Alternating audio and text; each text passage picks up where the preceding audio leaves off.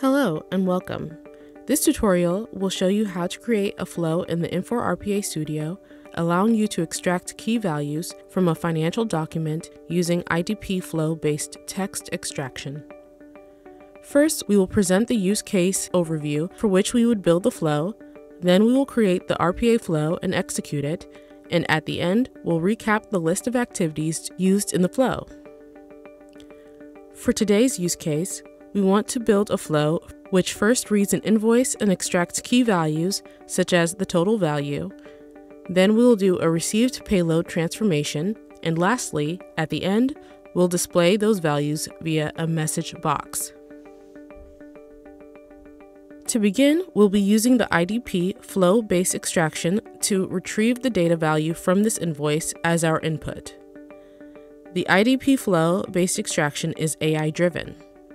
But before that, we need to ensure that the ION API application is authorized within Infor's RPA management, since this is the prerequisite of using any of the OCR-related activities. For more information, check the Infor RPA Studio user guide for steps on how to do so. Now let's go to the RPA Studio, where I've already created the flow, allowing us to extract the data value.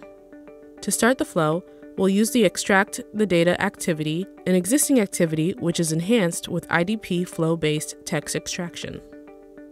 For that, we need to create the document path, which is the exact path to the document from which we'll be extracting the values, and create the variable invoice data of type JToken.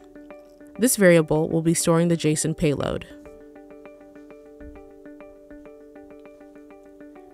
To configure the extract data activity and retrieve particular entities, first we will click on the flow-based selection, then in the select flow, we'll select the IDP flow. We'll be using the Infor invoice classification pre-build using the AWS Textract. Click Next. And now in the flow mapping, we'll be selecting and deselecting the entities we would like to retrieve from the business document. Next, to visualize the JSON payload coming from the extract data activity, we'll configure the message box just by providing the input text invoice data to string. Proceed to save the changes. Next, we'll create the flow, which will allow us to extract that particular value. So for that, we'll be using the objects inside of the extraction data from the JSON payload. From this payload, we would like to extract just a single activity, which is .value equals total. And if the type .value will be equal to total, our entity will be equal to total. So for the entity, we would like to get the float value, which is the exact value coming from the business document. For that, we'll be using the for each item inside of the object, invoice data, object extraction data. Then we'll create a sequence, and inside of it, add the if block with a condition if type value to string is equal to total. And if my entity is equal to total, then we'll need a sequence. We'll assign the total value variable, which will be storing the value of the item where the entity is equal to total.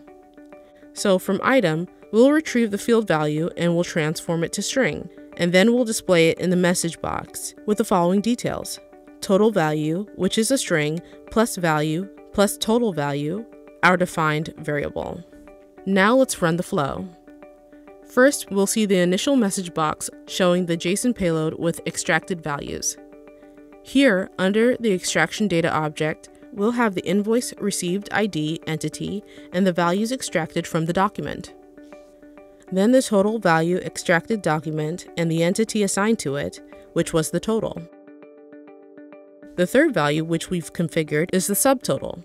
For the subtotal entity, we've also retrieved the subtotal value. And finally, we see the total value in the following message box.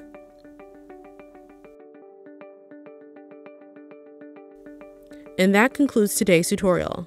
We demonstrated how to use multiple automation activities in Infor RPA Studio, such as extract data, assign, and for each.